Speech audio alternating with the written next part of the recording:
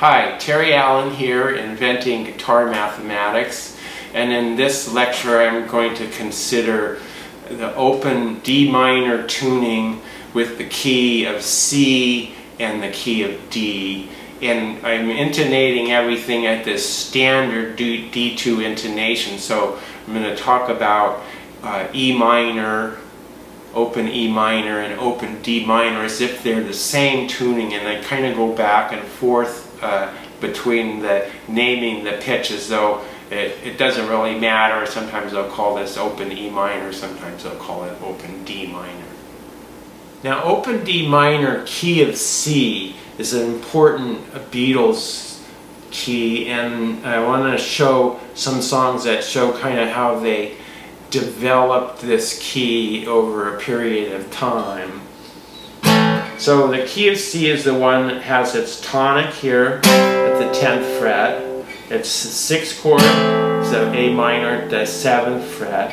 The 4th chord is the F at the 3rd fret, and the 5th chord is the G here at the 5th fret. And you keep your eye on the augmented, which is it signals a return back to the tonic. And then finally got the 2nd chord, the 2 chord, in the open position or at the 12th fret.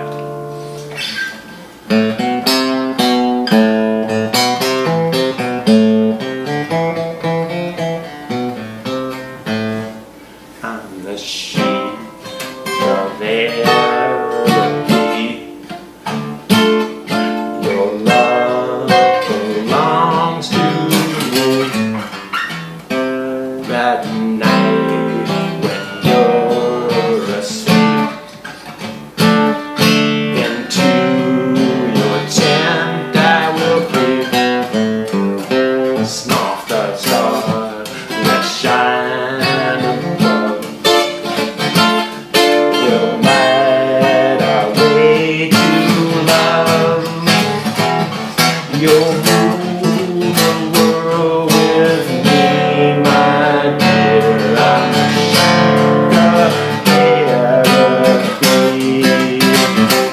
So that kind of defines the key of C, that shake of Araby, the 2, 5, 1. And I'm not going to play the Bonnie Lies Over the Ocean, but that kind of shuffle is the natural for C. World is treating me bad, it's misery.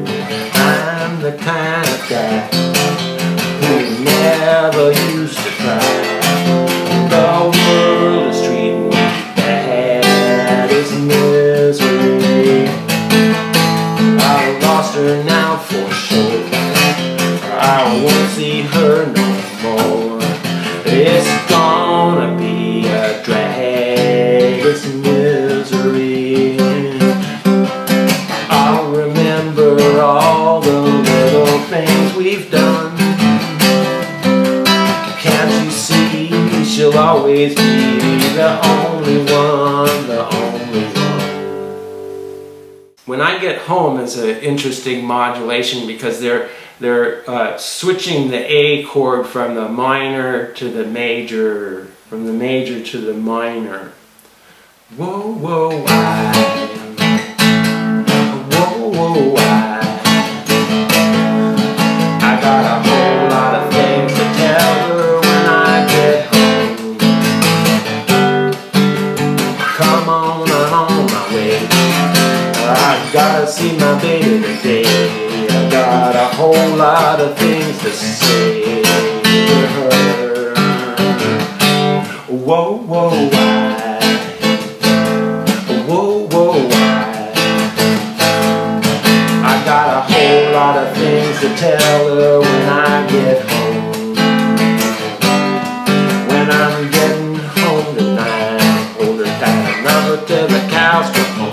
I bet I'll love her more till I walk out that door again.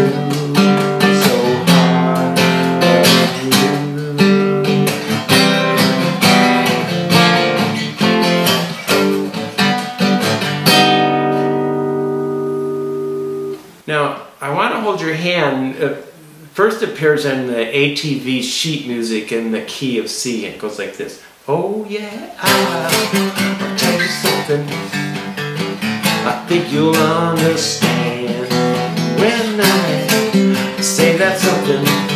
I wanna hold your hand. I wanna hold your hand. I wanna hold your hand. Oh, please say to me, let me be your man. Oh, please say to me, I wanna hold your hand. Now let me hold your hand. I wanna hold your hand. And when I touch you, I feel happy inside. It's such a feeling that I love. I can't hide. I can't hide. I can't hide. By the time it comes out on the record, it's in a different key, and to match this, I really should be playing an electric guitar on open E to match the record key. But I'm going to play it without a capo because it's a little bit easier.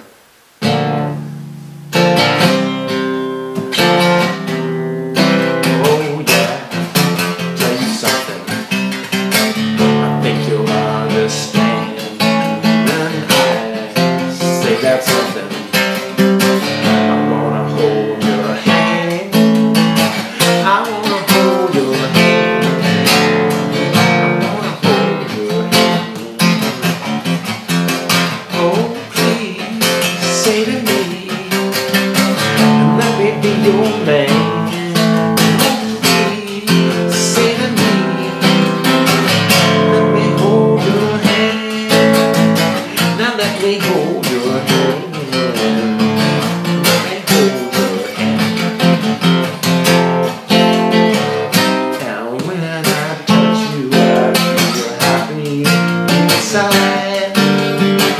It's such a feeling that I love. I can't hide.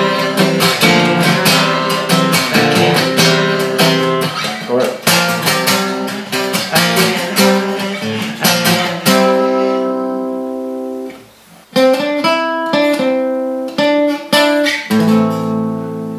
If there's anything that you want, if there's anything that you need, just call on me and I'll send it around. Love from me to you. If there's anything that you want, like a heart that's so true, just call on me and just call on me and I'll send it along. Love from me to you. I got arms that long to hold you, keep you by my side. I got lips that long to kiss you, keep you satisfied. If there's anything that you want, if there's anything that you need, just call on me and I'll send it along. Love, love from me, love from me to you, or love from me, love from me to you.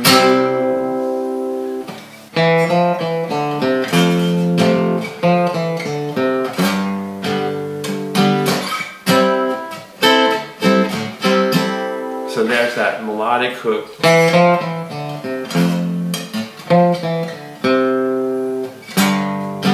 And then the C major 6.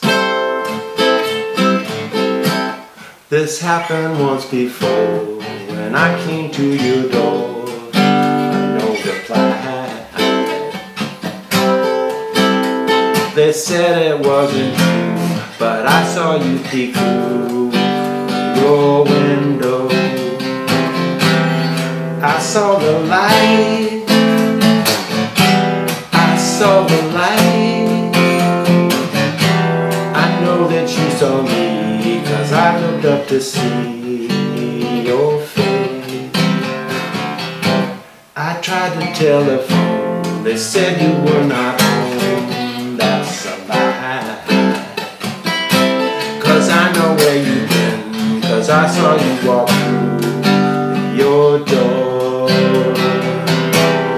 I nearly died, I nearly died, 'cause you walk hand in hand with another man in my place. If I were you, I'd realize that I love you more than any other man.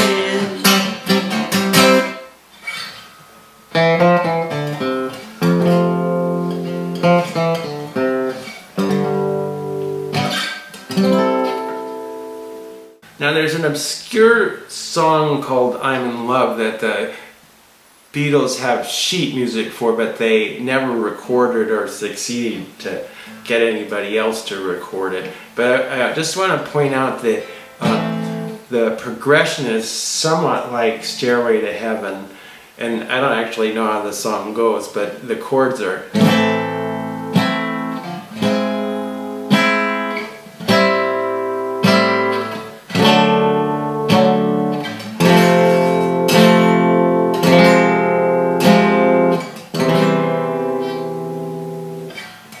A minor, A flat augmented, or E augmented if you like, C, D, F minor, C. And then an even more obscure one and somewhat uncharacteristic is this one, The Love of the Love. Each time I look into your eyes, and there I see that heaven lies, and I see the love of the love.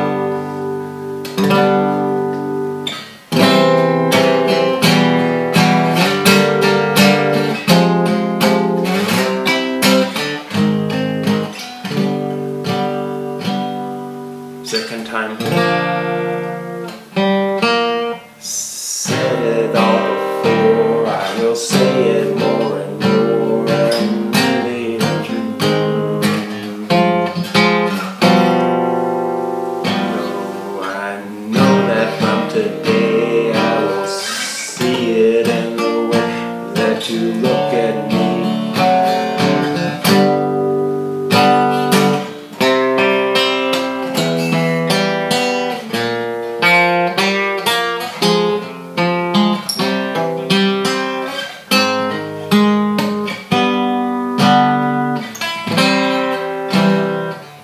We said our goodbye the night before, love was in your eyes. The night before, now today I find that you have changed your mind. Treat me like you did the night before. We said our goodbye night before, love was in your eyes. The night before, now today I find you have changed your mind. Treat me like you did the night before. Last night is the night I will remember you by. Oh, when I think it makes me wanna cry. Now, for Rollover Beethoven, you have this, I think they recorded it in the key of D, and it's probably like in the Chuck Berry sheet music in C, and then I figure, well, he's playing it in open E, so then I would put the C here, which is kind of a nice middle position, and the 4 chord here is matching, so you can have a shuffle, matching shuffle on.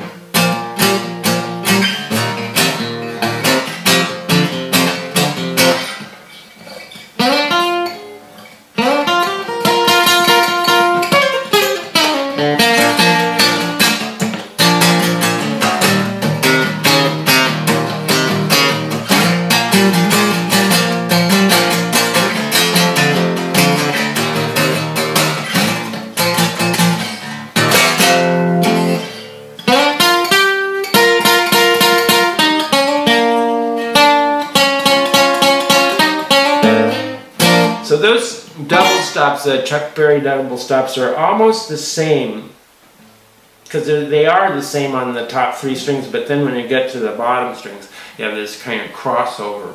So in the pentatonic scale, you recognize the top 3 strings as being the same as in standard. And then you look at the bottom 3 strings as though they're in drop D. So what happens is it's like the 2 are connected by just one corner. So if I go up like this,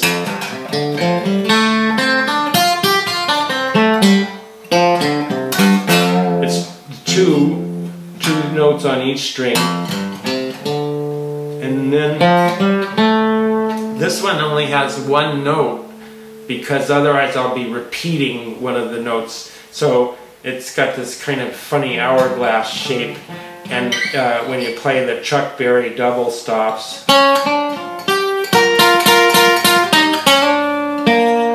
it's weird because it's always annoying when you cross between the 3rd and the 4th string and the notes are not where you expect them in the standard position.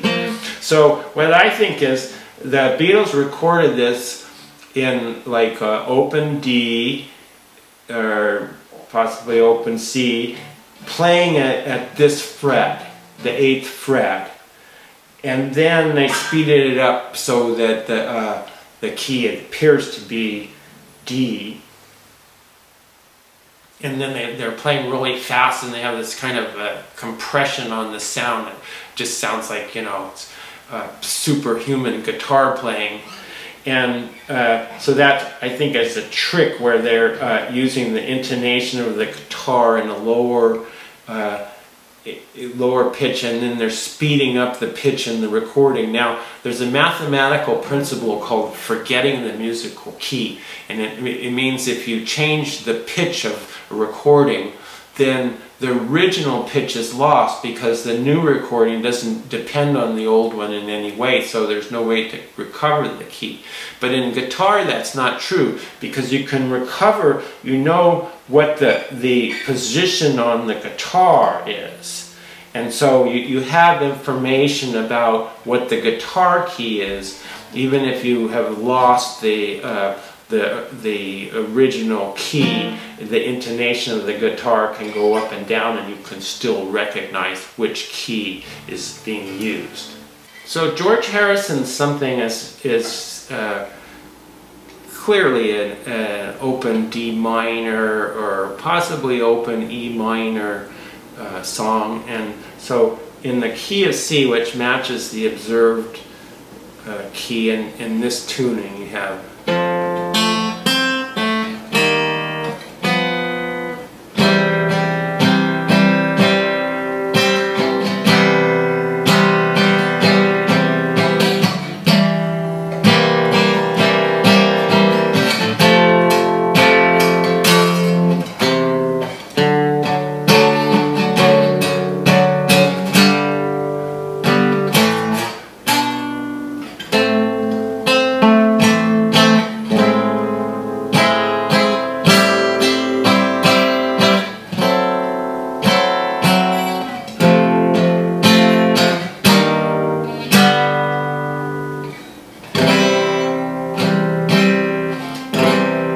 making use of this C chord.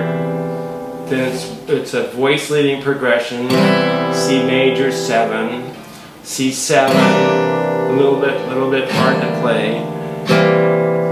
Then the F, the walk D. This is D7 in the music.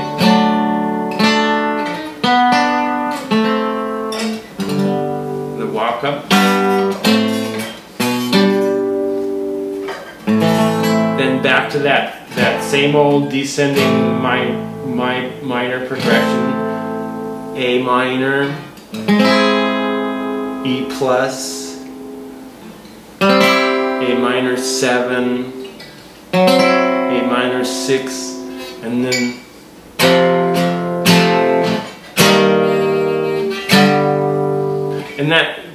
the order of those chords F. It could go down to, but it sounds more interesting if.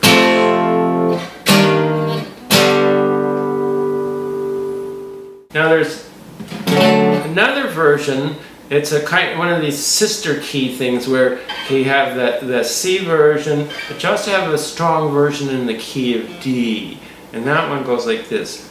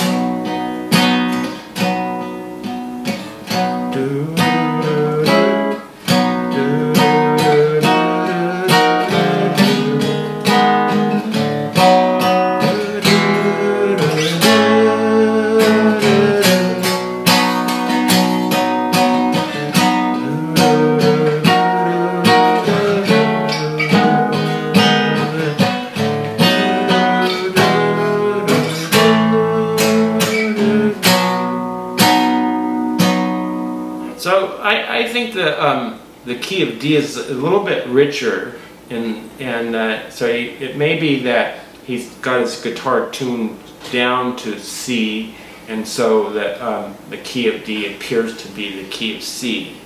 Let's all get up and dance to a song that was a hit before your mother was born.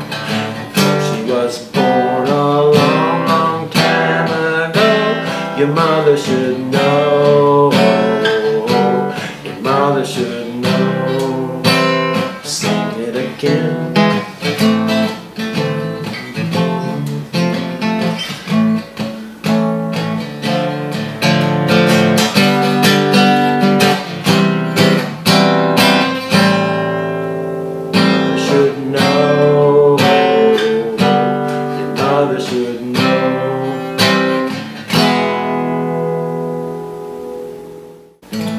Never give me your money. You only give me your funny paper. And in the middle of negotiation, you break down. I never give you my number. I only give you my situation. And in the middle of negotiations, you break down. Out of college, money is sent. See no future, pay no end. All the money's gone, nowhere to go. Any job, got the sack. Monday morning.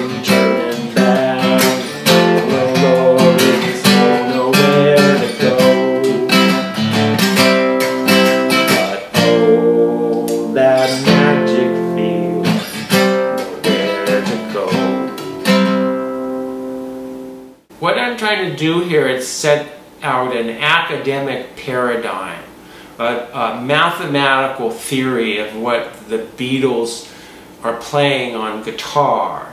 And I claim it's a matter of mathematic proof, because you can prove that I'm wrong by finding a better version.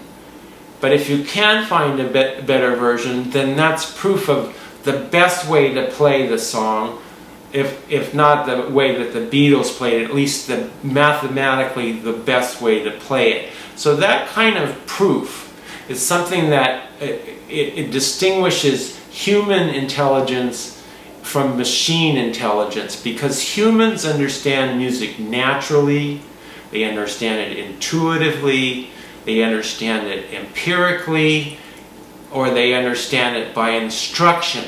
But the machine, the guitar as an intelligent machine, understands music as a matter of mathematic proof.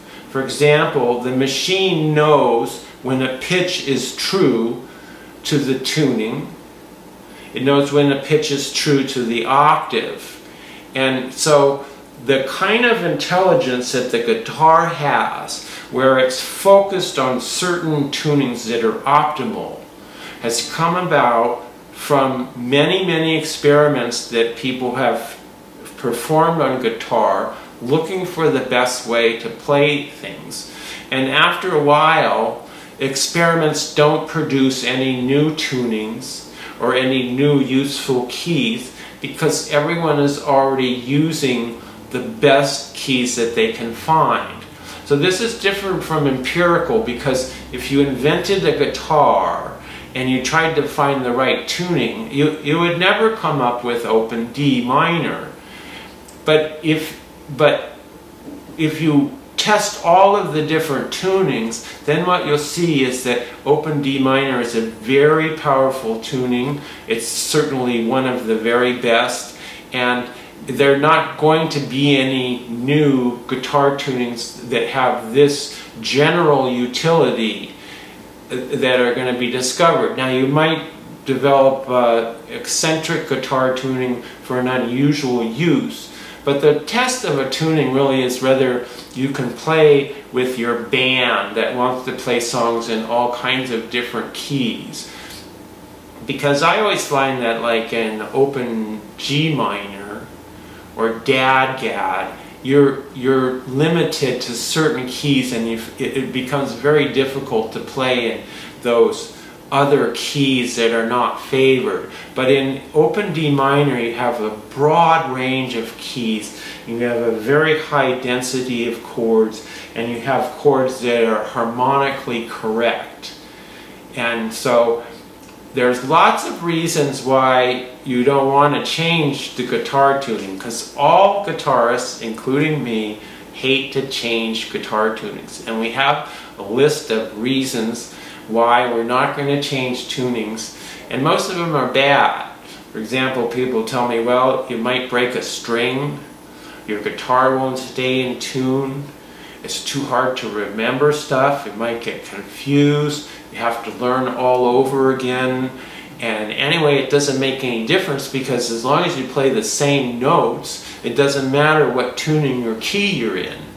But that's ridiculous, because it implies that every way of playing guitar is just as good as every other way, when in fact there's one best way. And so that's what I'm trying to show here, is the best way to play Beatles music.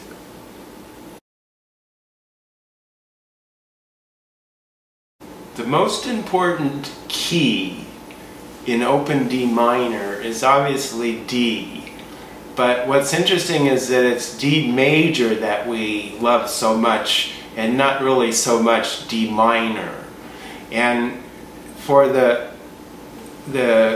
for blues, the open D minor key of D can only be compared to open G key of G and open D major tuning key of D. Now, those are the positions that are so highly expressive, but also pretty difficult to learn.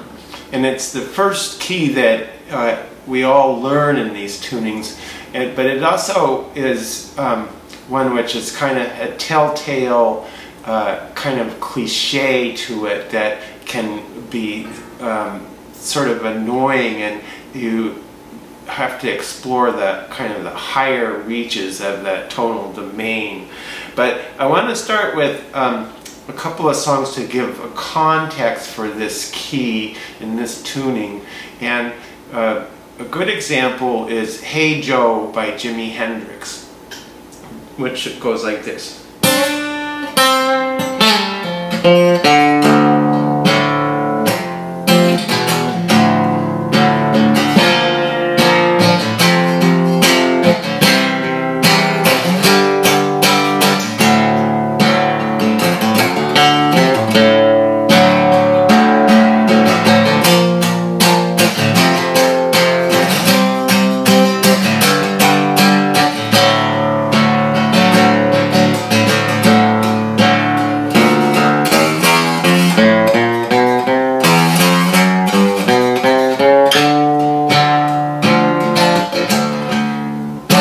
So when you're trying to learn that from the record, and you're looking at it from the standpoint of standard tuning, because the tuning is a point, it's a point of view. So from that perspective, you hear that first note, and you recognize it as a unison lick, a lick where the same note, the same pitch is played on two different strings, and they're not in phase, so that you get that kind of electric sound.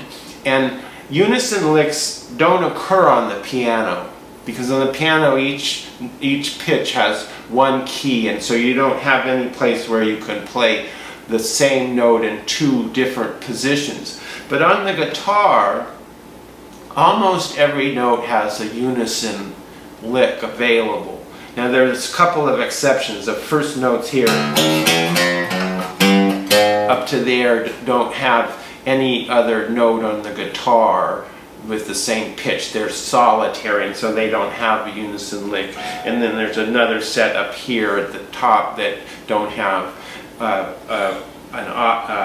unison available, but all the other ones have it. So when you hear that, and you hear Hendrix is playing in an E flat, I'm playing it in D here, but Hendrix is playing an E flat, so in standard tuning you figure, well, he's just slightly detuned. And so that sets that, you recognize that as the tonic of the pentatonic scale that follows.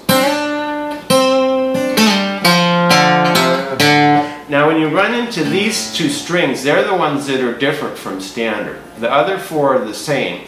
And so you have a real mimic situation where you can think he's playing in standard, and when the notes fall on these two strings that are not tuned to standard, you just kind of fudge the notes because it's pentatonic, and you can usually find the notes to play, and they're just not in the right order. But then the problem is,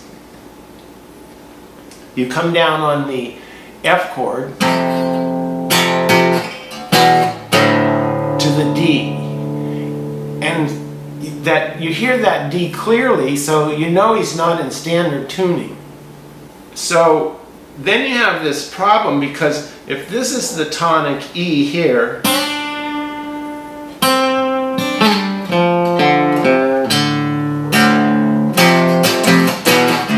coming down on the tonic there, then the top and bottom strings have to be tuned to the same note. So that leads you to the conclusion, well, maybe it's in drop D tuning. But then you still have the problem that this would be E and this would be D, and that's that cross note effect where you see these top strings as standard, and then you see the bottom as drop D, but it's shifted over to. So it's not in double drop D, it's not in open G, and then you have, it's not in D major because you have this open position D flat chord,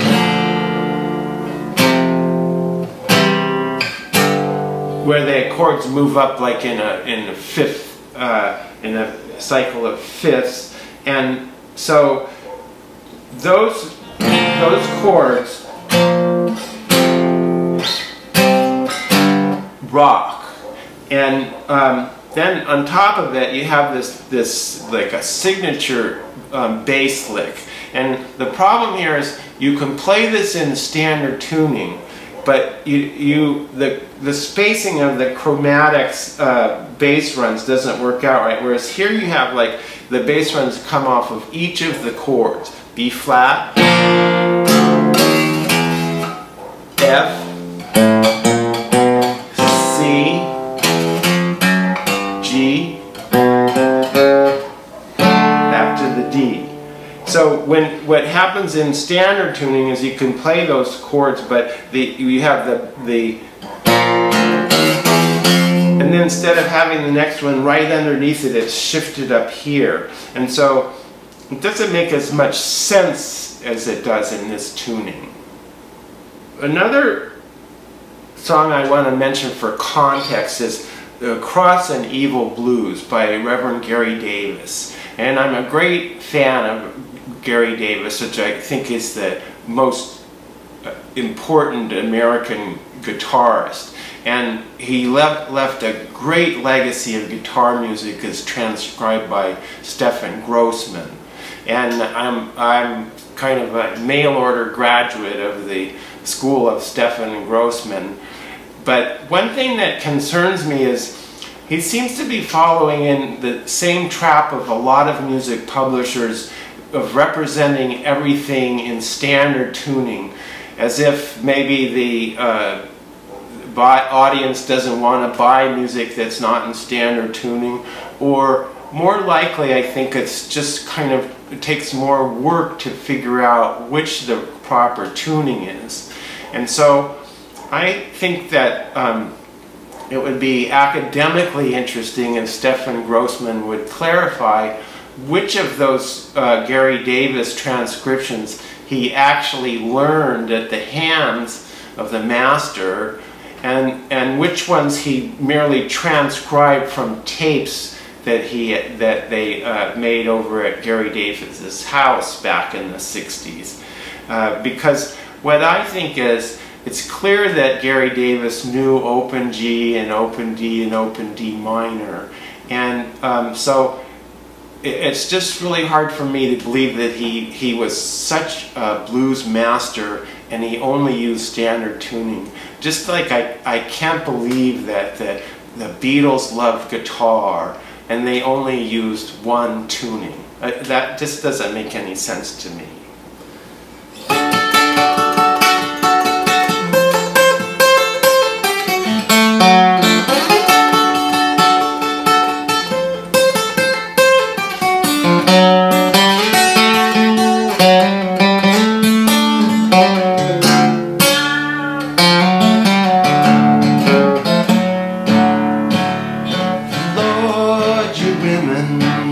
Should you treat me mean? I said,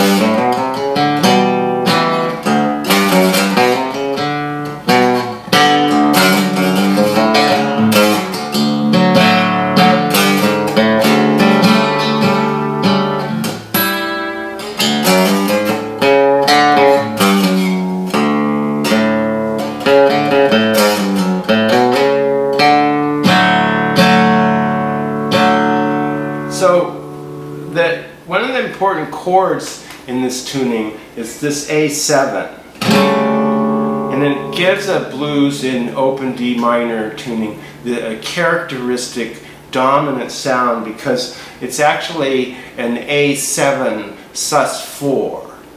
It's an important general rule that the sus4 chord is in the 7 family, dominant 7 family chord. And so what that means is that you have the A7 here with a D note in it. It's got the C sharp, but it also has these open D notes. Either here, this chord is shaped like a D chord in standard tuning, but it's moved over to these strings and up 2 frets. But you can kind of use it like a D chord. And the other one is this one. It's a 2-finger A7, which has got the sus4, third, sus4, 7, tonic, sus4, and this chord is kind of just dying to have the sus4 resolve up to the fifth. So it really wants to have an E note added to make that chord complete. So that chord is has a really unique sound, and obviously this part, that's the same in either standard or in open, you know, to match the record you would be open E minor. But so the top strings are the same, the bottom string is the same, and it's really hard to see how it can make that much difference if these two strings are tuned differently. But in those marvelous bass runs, they what happens is when you go from Stefan Grossman's version in standard tuning to open E minor, you gain a lot of open string notes, because obviously you want this bass string to be on the tonic. But what's not so obvious is you also want the second bass string to be on the fifth of the chord. And that increases the efficiency of the bass run. So the problem you have in standard with B7 and some other technical points makes the standard tuning version of that song much more difficult to master. And I think if you compare it to the record and you know the open E minor version, you'll see that that's clearly what Gary Davis is using. And there's a funny story about Stefan Grossman, who was trying one day to get Gary Davis to play in a different tuning.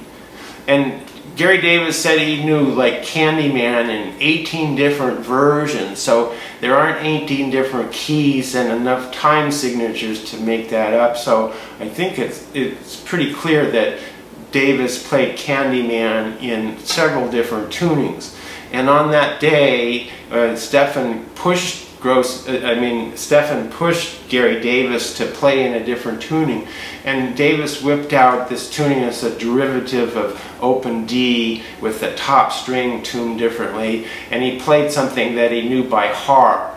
So what I think is that for some reason Gary Davis had settled in on standard tuning, which he played very well and he used to teach students, perhaps because he thought that's what they wanted to know, or he had some unusual ideas about playing blues and gospel music. But I noticed there's a new autobiography of Gary Davis out, Say No to the Devil. There's a detailed discussion of Davis's repertoire, and based, I guess, a lot on Stefan Grossman's archives. But it makes the same mistake as Walter Everett's, because it never once considers how Gary Davis tuned his guitar. And that creates an impression that he used only standard tuning. How do you know? Because that's what the published music shows. So turning to the Beatles now, this is an iconic expression.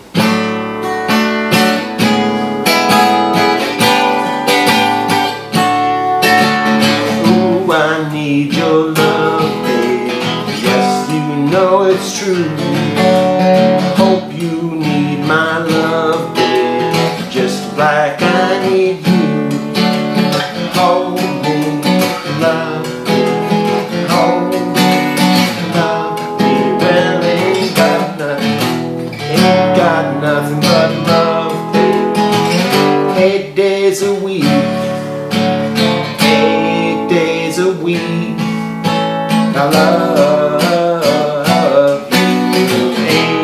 8 days a week is not enough to show I care.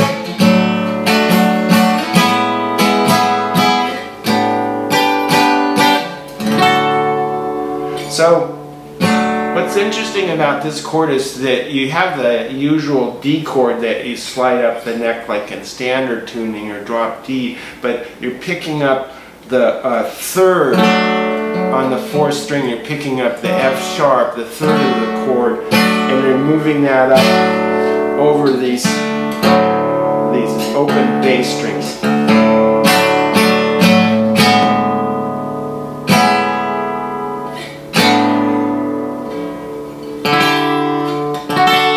Very Beatleoid kind of chords.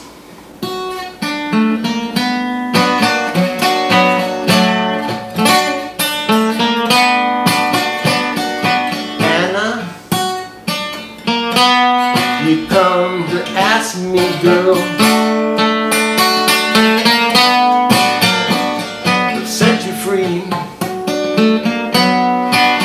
You say he loves you more, he let you go.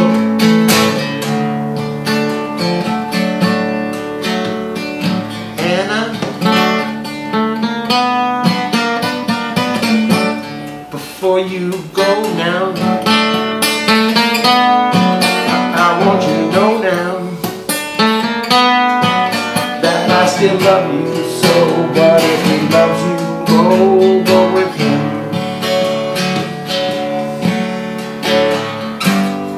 All of my life I've been searching for a girl to love me like I love you. Oh, and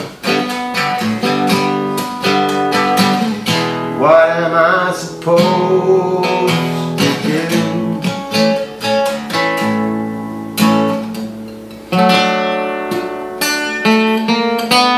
So that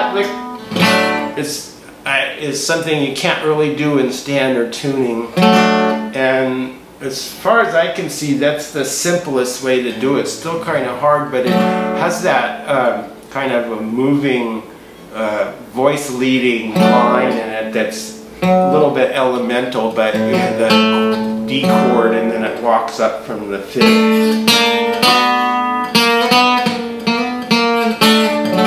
And that's an unusually difficult figure for beat music. It sort of has like a classical kind of technique to it. Now this one just shows like the shameless use of the diatonic chord progression. I love you, 'cause you tell me things I want to know, and it's true.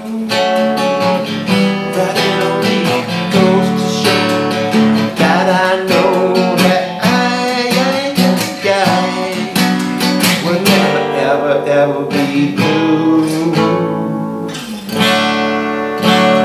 And then the second part, I can't believe it's happening to you.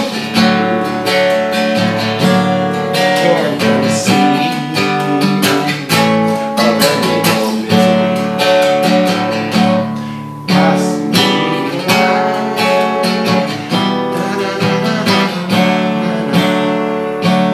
And what's interesting in that song, I think, is the way they're using that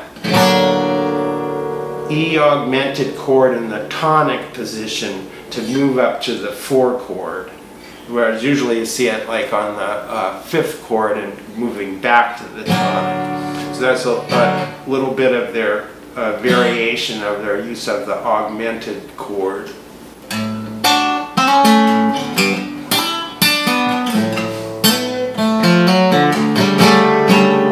I've been told when a boy is a girl, take a trip around the world. Bop, bop, shoo-wop, bop, bop, shoo-wop, bop, shoo-wop, bop, bop, shoo-wop, bop, shoo-wop.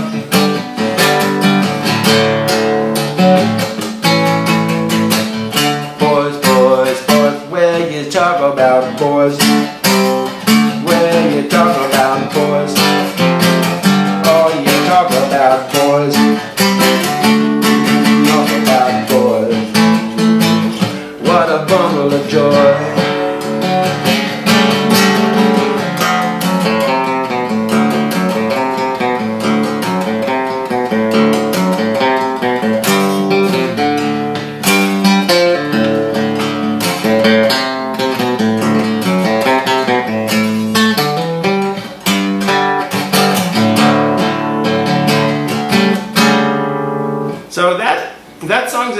on the record, and there's a nice version in open D in the key of F, but there's also this version, and they seem to be both pretty solid, so it may be that both tunings are used in the recording, and they just can't separate them.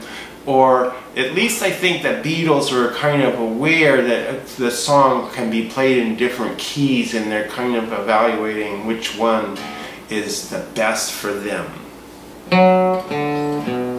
Can't buy me love, can't buy me love.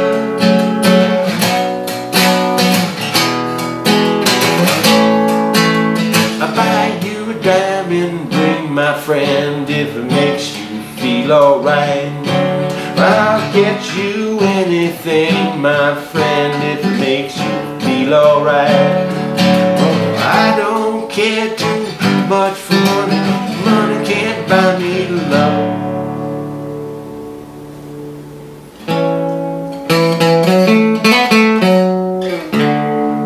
Don't let me down. Don't let me down.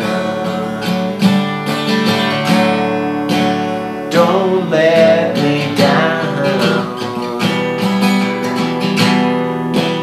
Don't let me down. If somebody ever loved me like she does, yes she does. Somebody like me, like she do,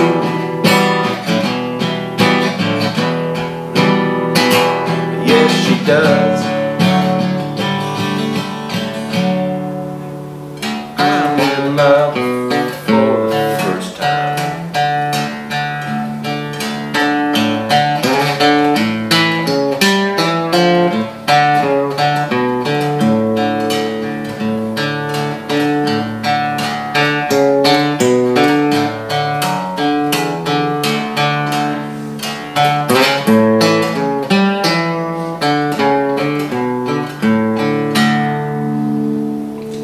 Bass figure is clearly in the D family, and I think that song it made just most of that E minor chord and the D with a sustained note, and it shows how the Beatles recognize when simple chords really rock,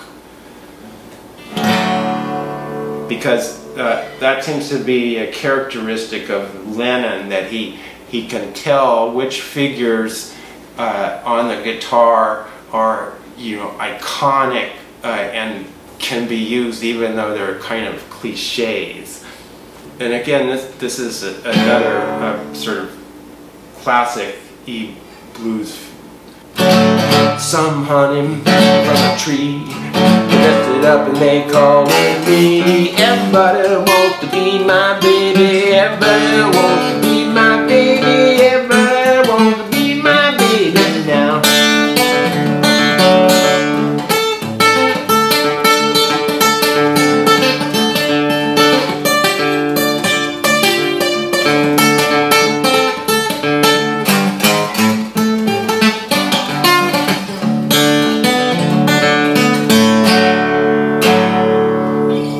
That's sort of like the Deep River Blues.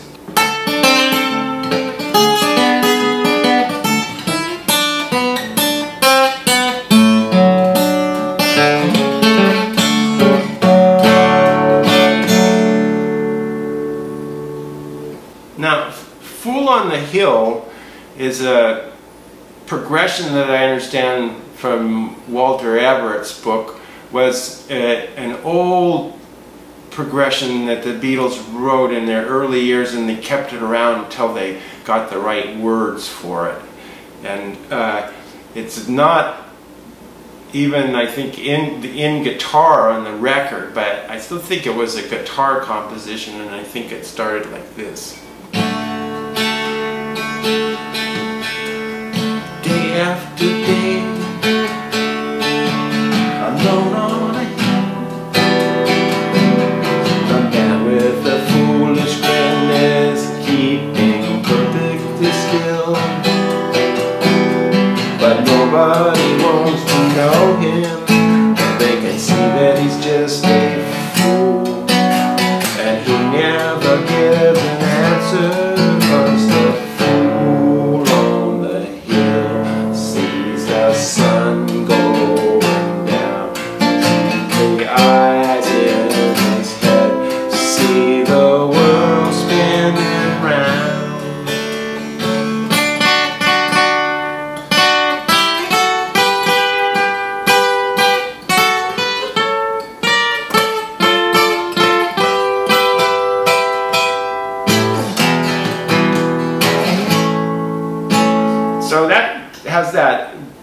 kind of the Beatles intrigue with the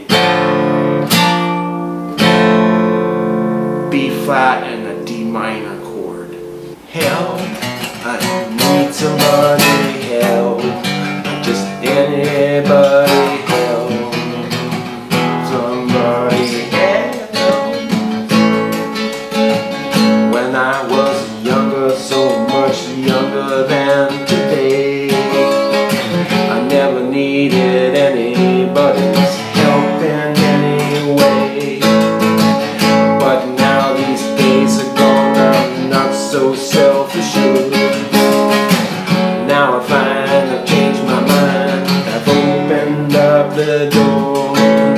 Help me if you can, I'm feeling down, and I do appreciate your being around. Help me get my feet back on the ground. Won't you please help me? So I like the way that it has that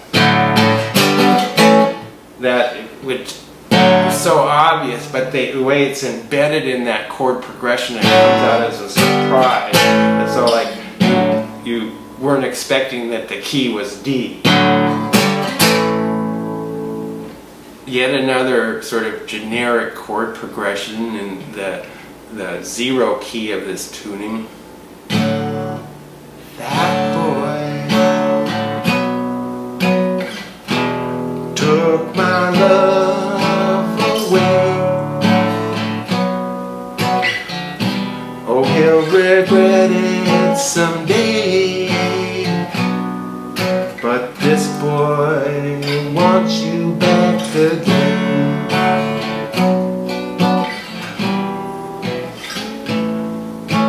That boy isn't good for you, although he may love you too. But this boy wants you back again. Oh, and this boy would be happy just to love you. But oh my, that boy won't be happy until he sees you cry. And this boy wouldn't mind the pain, would always feel the same if this boy get you back again. And your blues, I think it's in this tuning, open D minor, or actually be an open E minor to match the intonation of the record, and it seems to be just this blues that goes over this constant.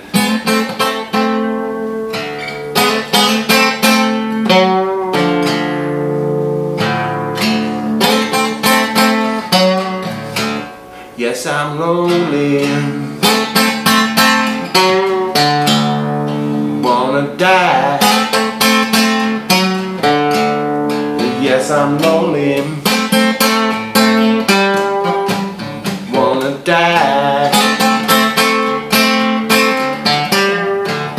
Well, if I ain't dead,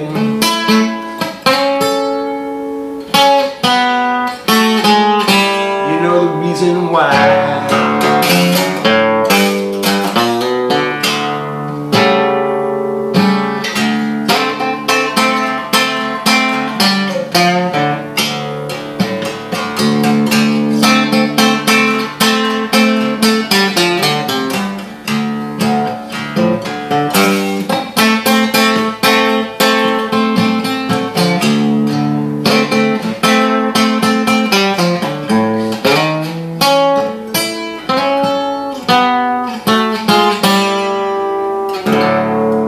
That iconic ending.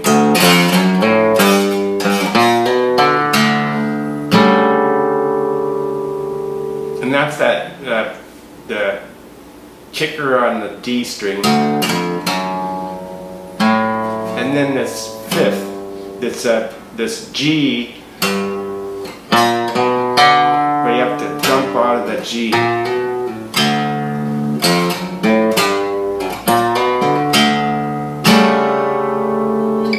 And that kind of brings to mind Jimi Hendrix's Red House, which I think is definitely an open E minor. And then there's this wonderful piece, Savoy Truffle, by George Harrison. And there he picks up the E7 sharp 9. So there's an E7 sharp 9. That's a Jimi Hendrix chord. And it might be that Hendrix is playing this Purple Haze.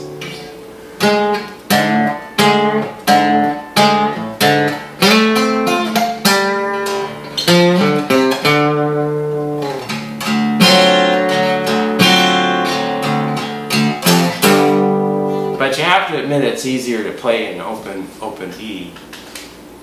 Or he tunes his guitar down to E flat usually.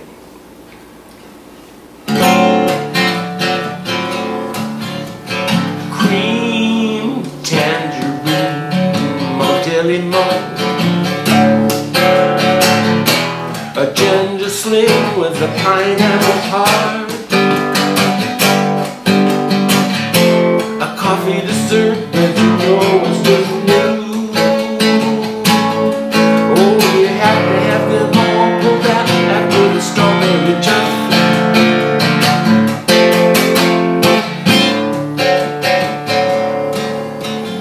Cool cherry cream,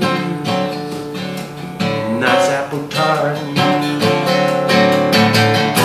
I feel your taste all the time apart. Coconut blues really blow down the blue, but you have to have them all pulled out after the Savoy Truffle. You might not feel it now, but when the pain gets through, you're gonna howl.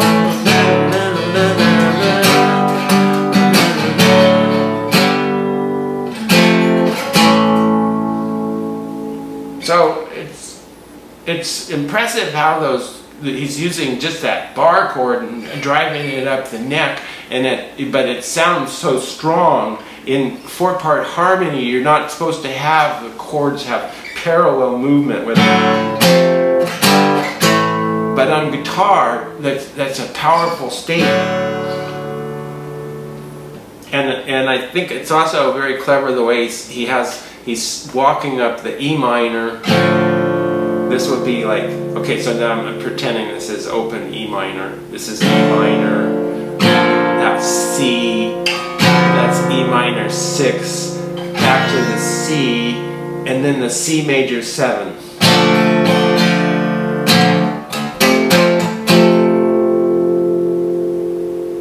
So that's an example of an ascending.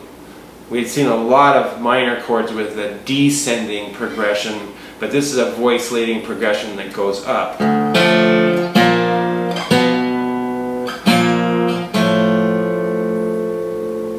Finally, I want to play this one. It's one of my favorites, and again, it's one that Walter Everett said they had this chord progression around for a long time until they got the words, you know my name, look up the number, which was apparently an ad for a telephone book in London, and it said, you know the number, you know the name, look up the number.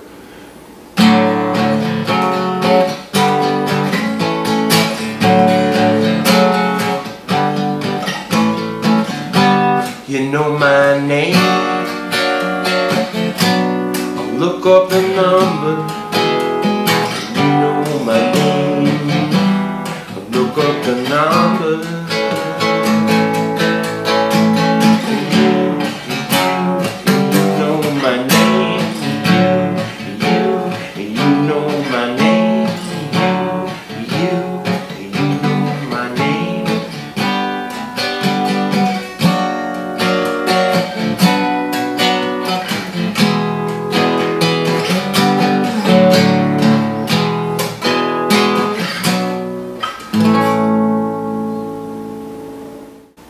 I leave the E minor tuning, I want to go over the Hendrix diatonic hammer-on scale, which is a real rainbow, which is a little bit easier, I think, in the open D major tuning.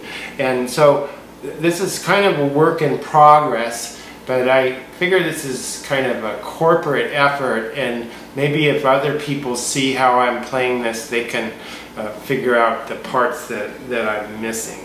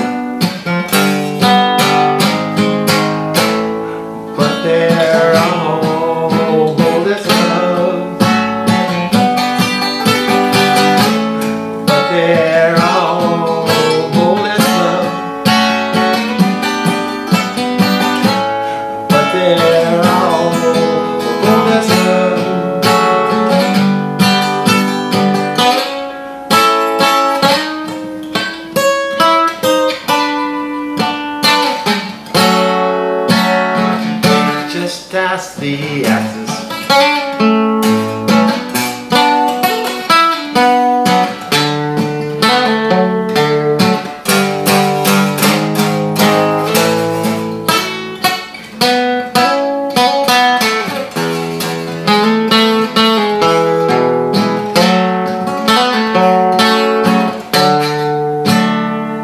So you sort of want the hammer-ons to go like this. This is A major. But it seems like he's using this kind of chord that looks like a D7 and hammering on the third. And then there's also the hammer-ons behind the bar.